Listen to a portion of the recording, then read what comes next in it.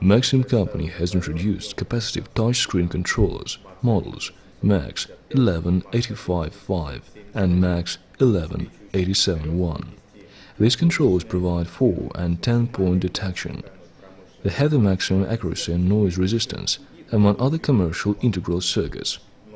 New TacTouch integral circuits ensure high sensitivity and noise resistance.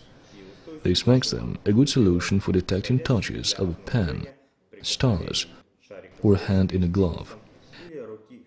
MAX11871 is a capacitive touchscreen controller. It is able to detect and process up to 10 touches at a time. The processing takes place in the integral circuit itself. It supports up to 10 x and y-axis coordinates during the touch with a pressure value Z. Then it sends signals via standard 12C interface into the microcontroller. The IC analog component is a proprietary high-resolution data converter. It ensures the signal-to-noise ratio of about 60 decibels. This is equivalent to 1000 per 1 between a touch and no touch.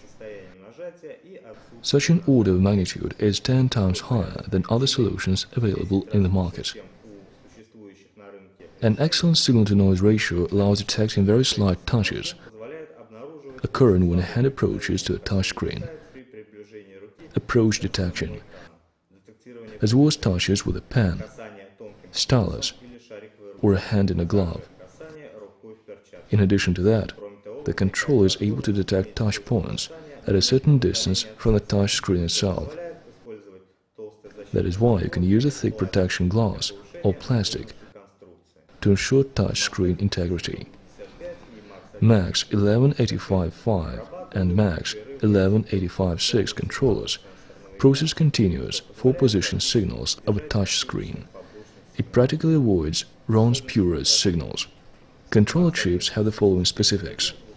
MAX11871 comes in 48-pin TQFN package of 6 to 6 mm. It is able to process 32 channels. The company plans to supply controllers in WLP packages for small-sized devices.